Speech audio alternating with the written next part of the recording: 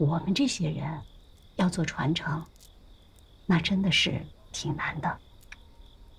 道家讲究师傅找徒弟，我答应你来上这个课，不是为了成全你，是为了成全我自己。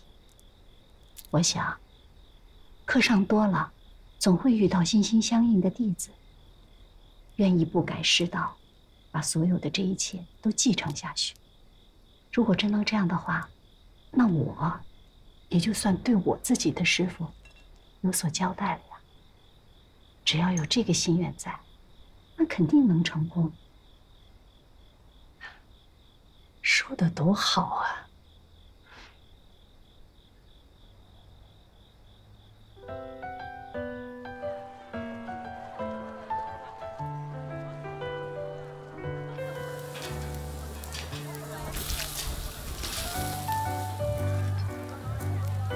牛肉可以吃吧？牛肉可以。我来啦！什么？不是说好7点吗？你自己看。换衣服磨叽呢，这儿磨叽半天。啊，然后呢？还没点呀？没点呢。我来。啊，这边。天真，来磨叽啊，大磨叽。不是我磨叽，知道，这不得挺多海鲜啊。萌萌换衣服吗？真是，算了。你们想吃什么？他们家小龙虾不错。老板，那个要一个小龙虾。哎，我们家海鲜挺多哈。是的，海鲜都特别新鲜的。那你给我多来点海鲜，好，好不好？好的。你给我算一下我们这个人数。看看您还需要别的什么？那所以我自己提前过来。刚做回来的你们还不点菜？我等你们啊，因为你们迟到了呀。哎，这海鲜可以哎，这好多，很新鲜。我跟着老劲儿找的这地儿。不是，怎么才来呀？要不是小绿给力，我都来不了。怎么了？没电了。Hello，欣欣。走。给你们叙旧。啊，哎是不是馒头片？是。哎，老板，2串馒头，3串。我要。是吗？我也要一，萌萌也要。4、5串。哦。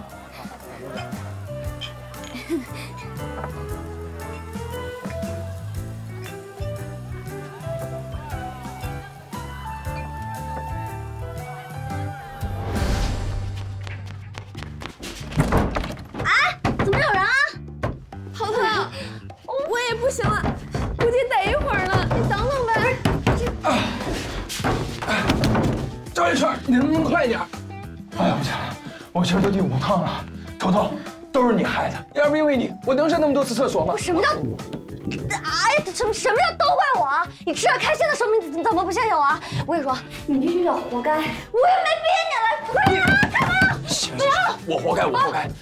我管不了那么多了，我要去野地里上个厕所。野地，不是，哎，快，这不行了，知道了。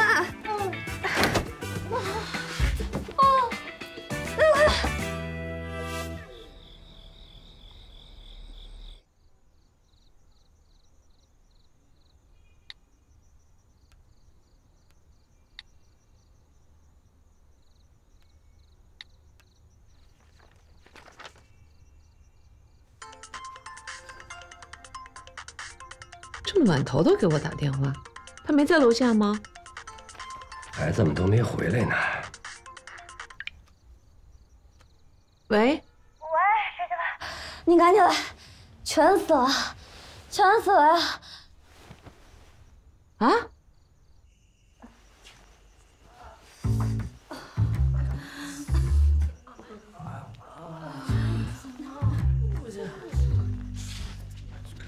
哎呀，不行了，我要死了！又不行了！哎呀，这是谁？要死了！好点。不行了！死不了。啊，今天这海鲜肯定是有问题。我之前吃那地沟油怎么没有拉成这样？肯定有问题。哦，有人逼着你吃吗？你们啊，这都是吃坏肚子了，一会儿都赶紧把中药喝了啊！宋老师，咱们这是细菌性的，咱就别扛了。抗生素一上，明天就好了。这汤要喝几天才能好啊？你可以不喝呀，你可以用西医的办法治。有话要说。有话要说。都这样了，还说什么呀？明天再说。哦，这不能等到明天再说了。这今天在烧烤店看到那个骷髅病了，就是那个今天跟你们一起进来的那个很瘦的那个男的。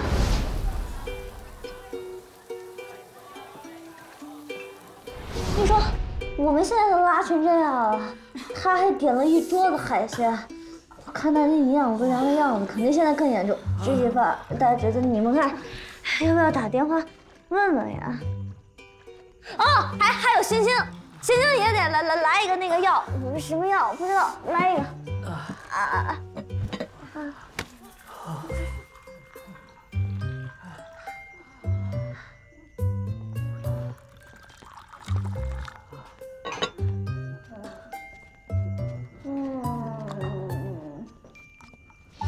来，什么味儿啊？这个趁热喝。这不行，这太苦了，这良药苦口。你们跑到外边去胡吃海塞，把自己都吃成这样，我熬夜给你们煎药还嫌苦，嫌苦那就都别喝，扛着吧。宋老师，我们知道错了。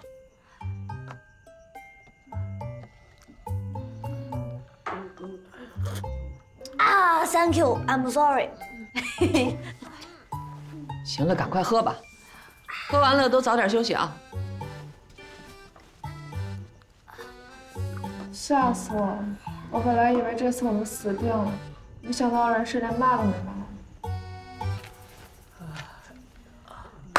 同学们，别跟身体过不去，扛不过去就不要生扛。谁？收起来。天天上课，老师说来说去就是不要有知见障，不要固步自封。怎么一到病你们就想不通了呢？这可不像中医啊！西医对人类寿命最大的贡献就是抗生素，这一味药的发明，平均使人类寿命延长了20年。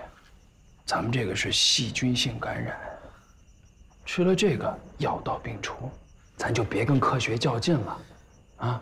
我也不是说这中药不好。它就是好的慢，你们吃不吃？吃不吃啊？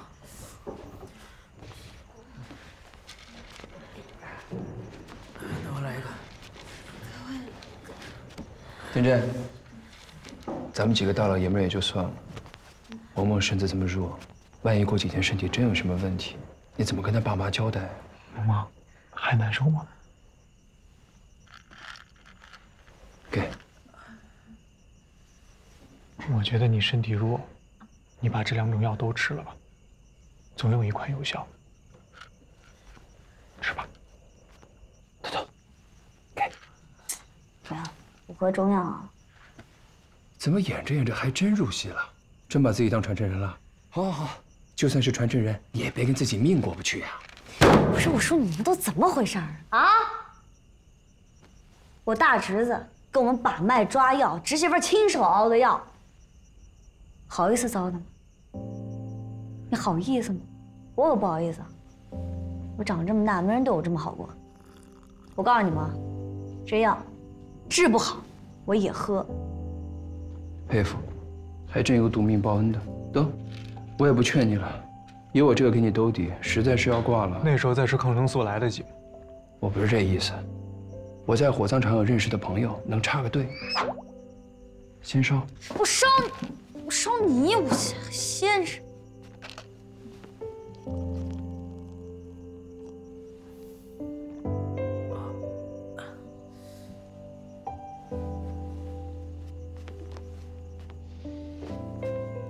都看着啊！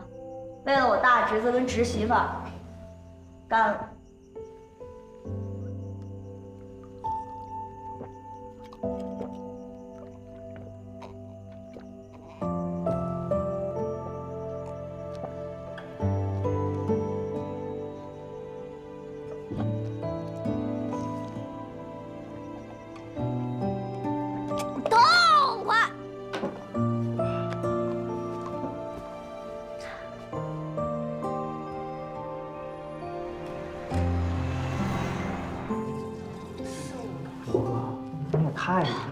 我现在闻着油味都反胃。嚯，野生的品种跟我们果然不一样啊！薛定谔的拉肚子，铁打的我头割。什么叫薛定谔的拉肚子呀？测不准呢，你也不知道到底是中药还是西药，哪一款来得快啊？样本不同。自作自受。你们要跟我喝药，早好了。哎，头哥，我郑重的跟你说啊，你千万不要把你吃中药治好拉肚子这事儿到处宣传，免得害人性命。很多人都不懂，把小概率事件当成广谱抗菌。你头哥命多硬啊，不用吃中药也能自愈。哎，你们都不知道吧？头哥那肚子里边装了台榨钢机，那铁丝儿吃进去都能被他榨成钢花儿。哎，你爸今儿把我们找来什么事儿啊？估计是董老师手法课的事儿吧。手法课？走吧。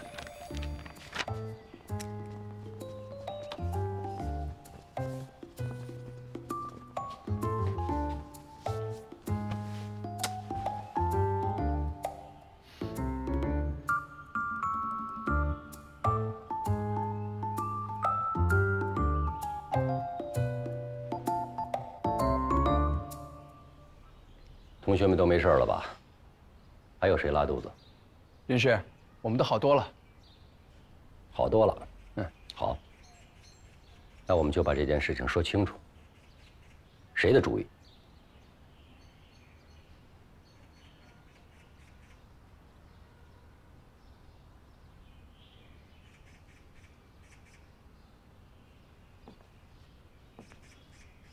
天真。爸，大家都只是拉肚子，没有那么严重。没那么严重。你作为一名医生，带着你的病人，违反纪律，他要有什么事儿，你担得起吗？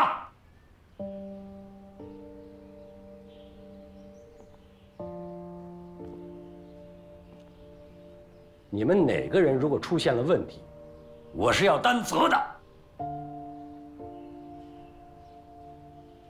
我辛辛苦苦抛家舍业传承，怎么就教出了你们这些不孝的子弟呀？啊，头上3尺有神明，你们这些人是承载着中医希望，你们哪一点担得起“希望”2个字？星星之火如果都像你们这样随心所欲，那中华文明早就像其他古文明一样断绝了。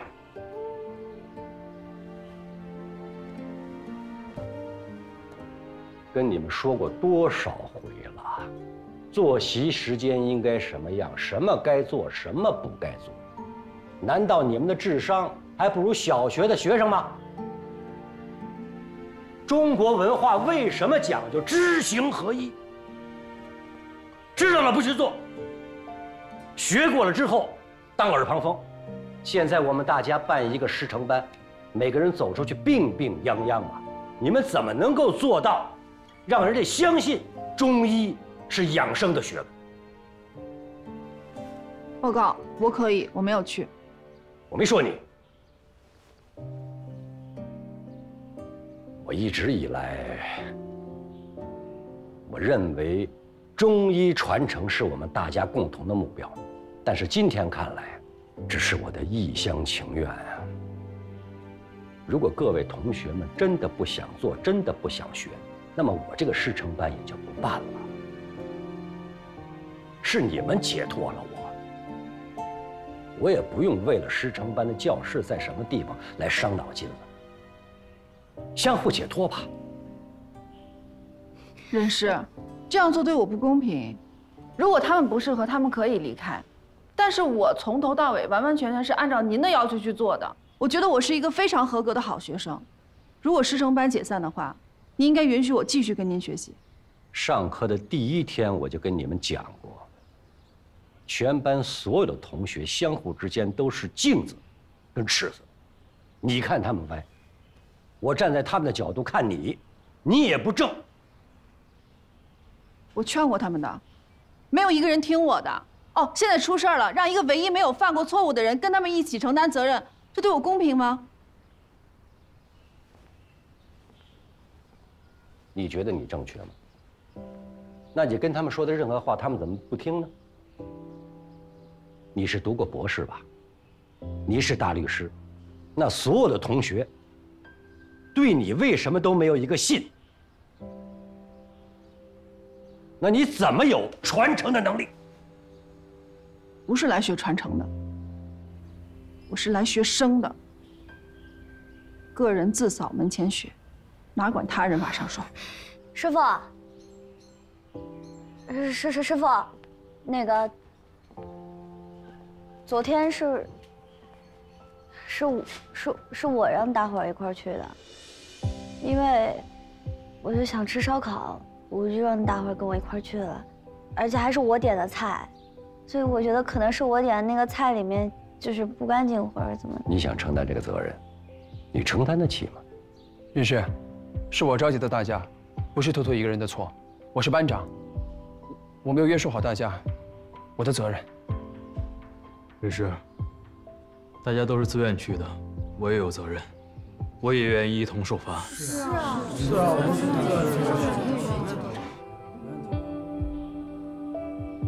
法不责众，要开除，就一起开除。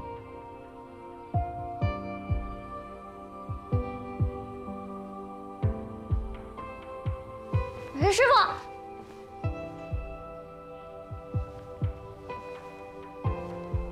傅，真的是我一个人的责任。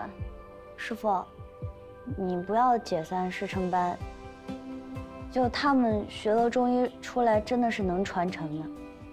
我就是因为嘴馋了，我知道我又不争气了，又让你失望了，要不你罚我吧，行吗，师傅？你想做英雄？你想把这件事情都揽下来是吗？好，看来我这个小池塘盛不下你这只大鲨鱼了。从现在开始，你不是师承班的学员了，你现在就可以走，我教不了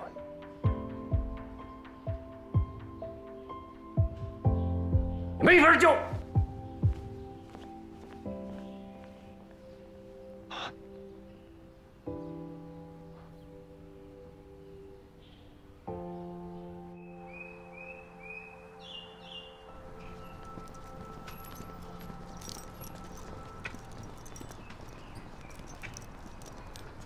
你别跟着我了，这还得上班呢。你去哪儿啊？找工作呗，这不分分钟的事儿吗？你晚上住哪儿啊？天真那儿肯定是回不去了，要不然这样吧，你搬回去和星星住吧，我把东西搬出来，我不能占你们地方。赵立轩，你是不是傻呀？你这好不容易住下，你就踏踏实实住下行吗？我有地方住。你没骗我？骗你干嘛呀？我真有地方住，还是单间呢。我跟你说啊，你是你们整个村子的希望，也是社会的人才，以后用你的地方多了去了。你以后是要当大医生的，你不要去住那些乱七八糟的地方。欣欣那儿你就踏踏实实的住下，不用管别的。我跟你们本来就不属于一类人。所以我现在就和小绿浪迹天涯去了，走了啊，回去吧。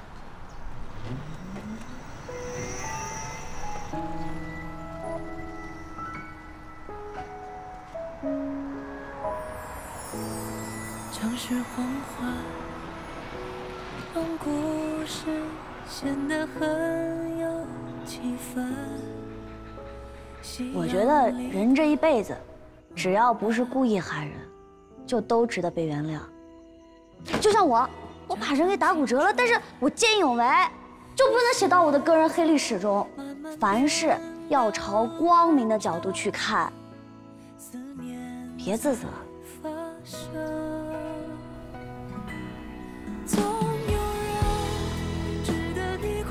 我提个建议，跟我学医，学中医。我真觉得你有学中医的天赋。中医只要是你找准了病症，把他救出来，打败他，把病人的病治好，那种成就感比你抓娃娃要强多了。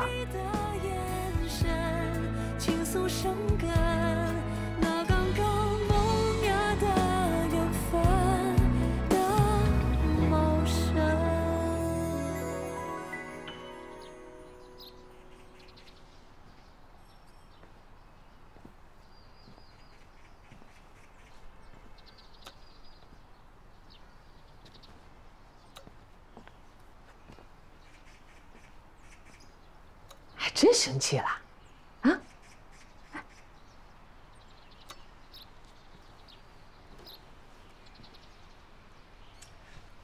你说我这是怎么了啊？怎么招了这么个学生？是徒弟，这是老天给你派下来的徒弟，天地君亲师。你师傅，我爹，把这么一个难题扔给你。你自己接了呀，对不对？你不能怪别人吧？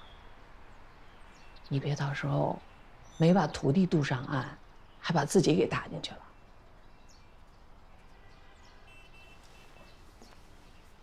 是，走了好，走了挺好。我也尽了力了，不是我不带他，是他不让我带。烂衣服上抢了东西。行了，我还不知道你，别借题发挥了啊！哎，我跟你说啊，通过今天这个事情啊，还真是让我对头头另眼相看他。这孩子可以带，真的。你看人家今天就主动出来承认错误。我仔细观察了一下其他的孩子，其实个个都面露愧色，所以这件事儿啊，真未必是他挑的头。哎呀，那太平公主犯了错，是不是人家承认了？武则天不也感叹说：“可惜不是男儿身啊。”那他跟公主比，就是一个石头猴子。那既然是一石头猴子，你动这么大气干什么呀？还是走心了呗。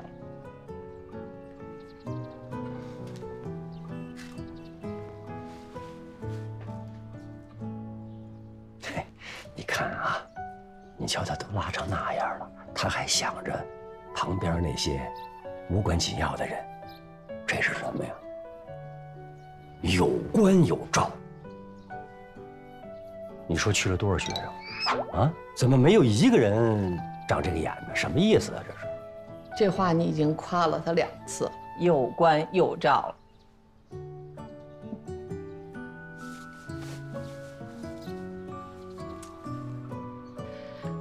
你要想留下他，就给他打电话把他给叫回来呗。我不叫。他要是不回来，我们师徒关系就这么长。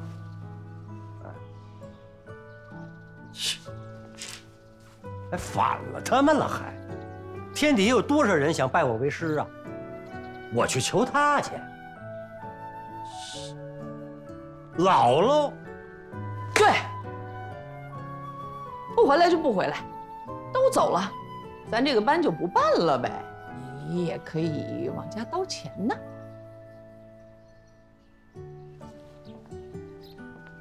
往家刀钱的事儿我办不到，如果我能办到，当初你也不会嫁给我。我们分工非常明确，你在家里操持俗务，我在外面积福德。你都积了什么福德了？你能说给我听听吗？我教书啊，我育人呢。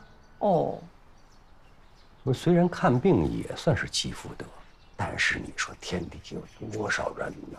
纵使我有天大的本事，我也管不了这么多呀。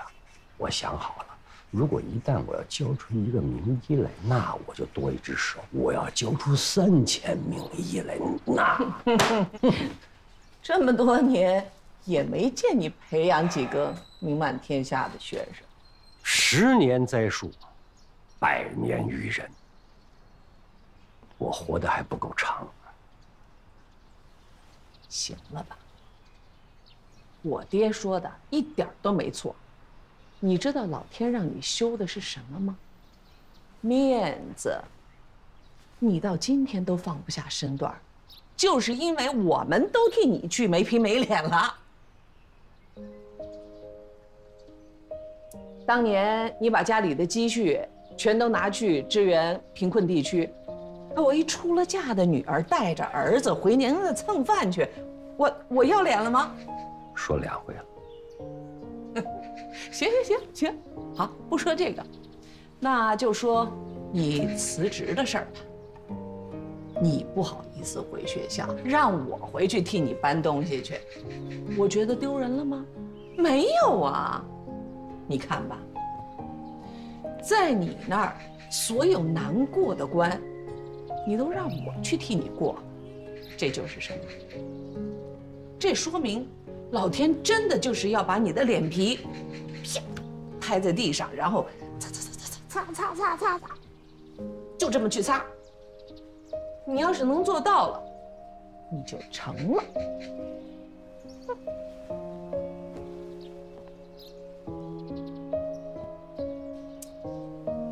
你要是不想求你徒弟回来呢，也行，那你就求求老刘给你找个教室呗。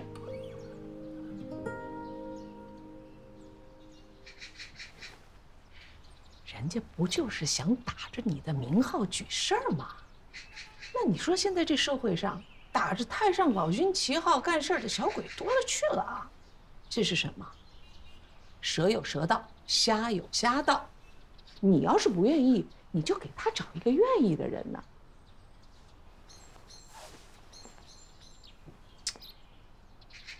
你说的有道理。他其实打的不是我的旗号，是中医的旗号。哎，有道理。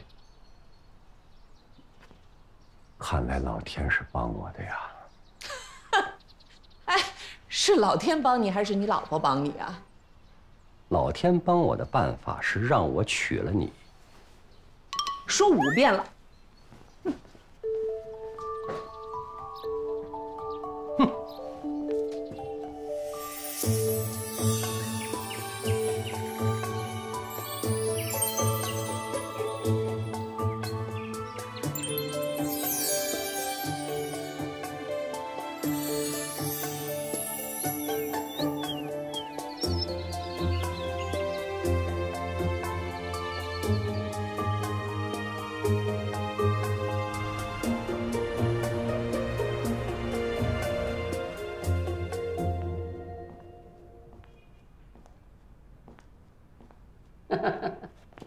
哎呀，教授啊，今天可是真请客哈，让你出席，真是没想到。就你一人来的啊？那几个投资老板呢？哎呀，我让你忽悠多次，心里真是没底。今天我来看看什么门路。哎呀。刘老板，其实我一直想问你，你真的想做中医这个平台？不懂啊，所以想借您的名号啊，你又不同意。借我的名号？我长着2条腿，万一我要跑了呢？你不是白做吗？你跑哪儿去啊？啊？谁不知道您呢？德高望重的好中医。行了。再说，我这也有一颗为了弘扬中国中医文化的火热的心，那不开玩笑的，真的。行，我放心了。其实说真心话，今天请你来，想给你介绍一个中医界的高人啊，对你有好处。什么高人？等一会儿来了你就知道了。啊？哦，哎呦，对不起，来晚了，路上太堵了。哎呦，隆重介绍，这是咱们中医药大学的校长吴善道。哦，吴校长，戴校长，戴校长，这是咱们中医产业园的刘老板。哦，刘老板，久仰久仰。有。一会儿咱们在席间，你们俩单独聊啊。好，多关照啊，合作愉快。谢谢。坐吧，来，坐。好，哎呦，对，我从云南呐用飞机给你送来的，哎呀，松茸啊！哎呦，进来。哎呀，麻烦您要说一下那个取件。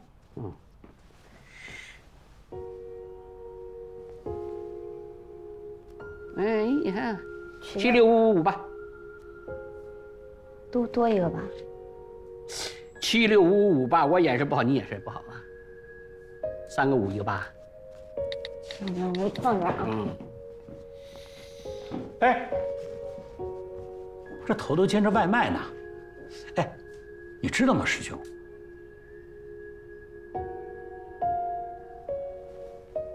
服务员，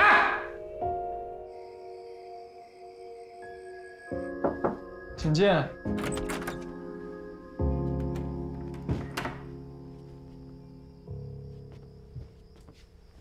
这个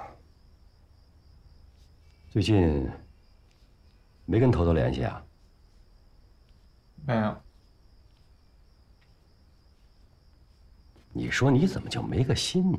啊，头头干什么你都不知道啊？那是你师祖，是你同学。那他也是您长辈啊，又是您学生，您要是有心，干嘛来问我呀？哦，对了。 是你把他赶走了，那既然赶走了，就也不是我同学，也不是您学生了。这会儿咱俩关心他，是不是显得太多余了？你将来是要做医生的，在家里边熏陶这么些年，你的官、你的照现在都不及格，比头头差远了。爸，您要有什么话您直说行吗？写你的字儿。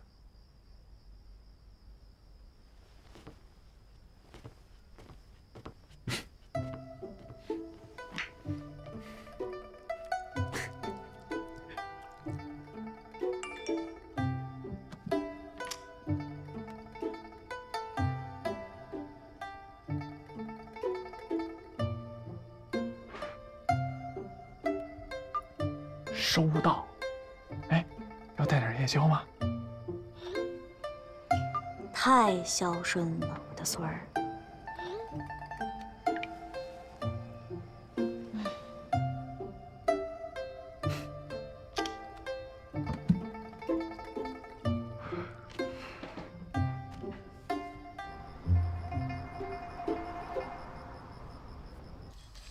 涛叔，哎，你怎么还在我这趴着呀？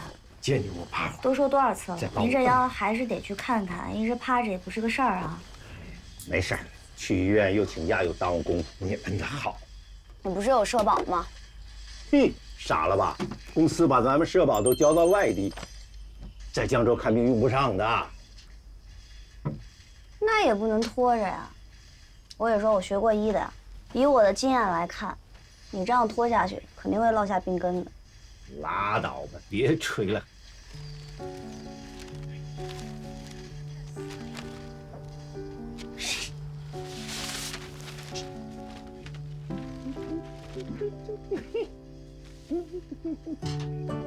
哎哎哎哎哎！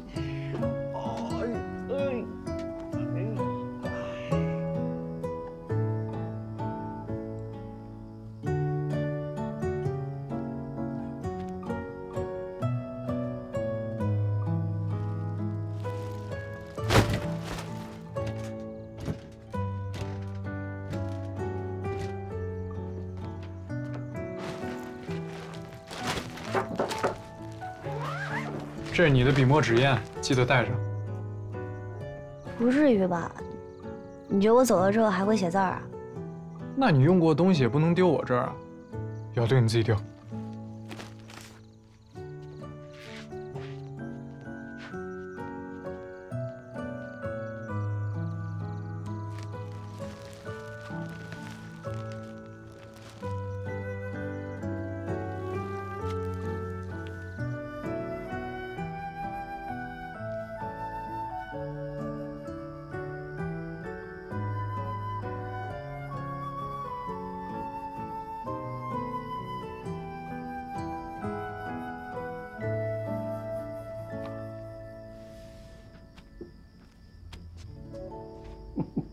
这是写什么？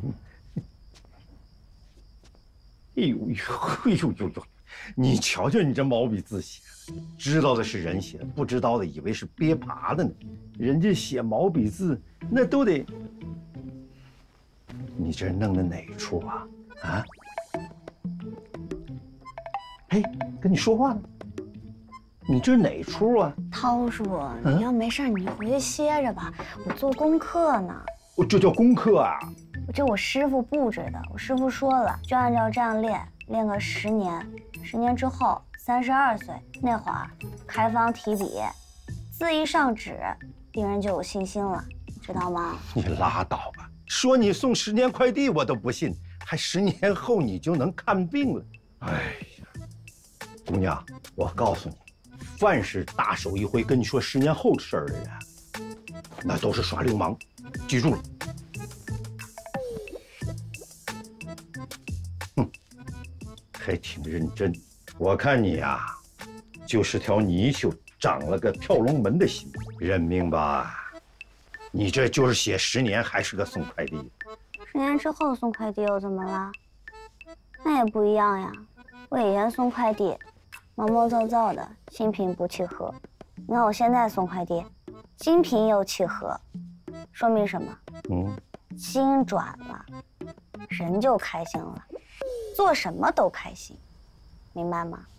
啊，明白了，明白了，嘿，说的还挺有道理。哎，人呐，是得有点梦想。哦，姑娘，不过我告诉你啊，以后搬大件的时候可得注意点。你要是像我现在这样，哼，连10年快递你都送不了了。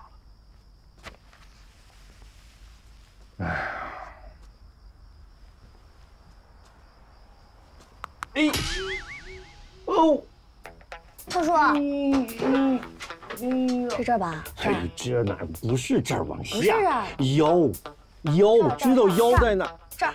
不是，哎呀，你这样还学？这儿。怎么了？这儿是吗？是怎么了？没事儿，大惊小怪。这儿吗？好像让你弄得更严重了。咱别按了，去医院走跪一下，跪也得。不是，他这是老伤。我们又得看呀，说你这医院得看。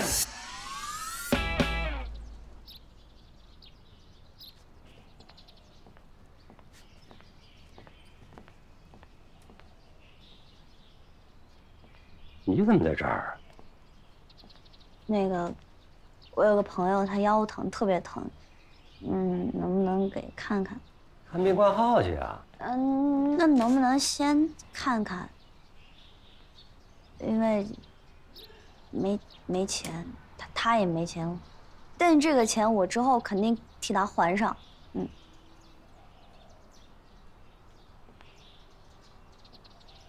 你知道我看病多少钱吗？你1个月的工资？这么贵的？那你不是说大医治病，必当万安神定之无欲无穷吗？先方大慈，恻隐之心。那我都说没钱了，也不能便宜点吗？这不是说一套做一套吗？看来每天晨读还真管用啊！对起我来还引经据典了啊！我知道他没钱，但我知道你有钱呀。我哪有钱啊？你怎么没钱？你没钱，事事都往你身上揽啊。这点钱，嘿，在你这儿不算什么。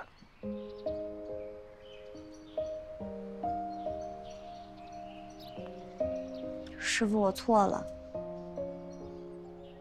我就是没好好学，带着大家出去偷懒，把师生班的班风都给带歪了。你还嘴硬呢？你想把这件事扛到底是吧？行啊，先把诊费付了，之后把你那朋友抬进来让我看看。能不能先看看人，再付？分期付款行吗？你以为我这是什么地方啊？你不挺能说的吗？说呀。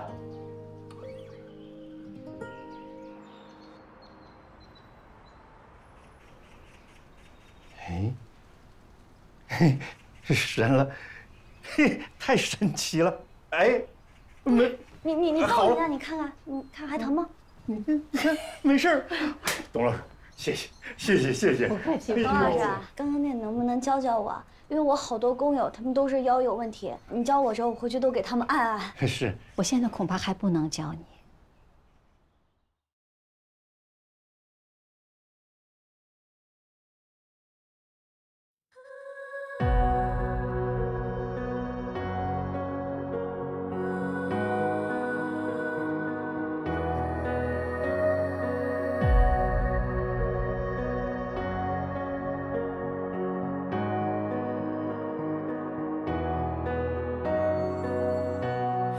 总会有一些青春相遇无关爱恨，也总会有一些人像长夜的星辰。时光啊，悄然无声，记忆刻进年轮，回忆的每时每分都温暖而缤纷。人生某段若没有灯，我为你点亮一程。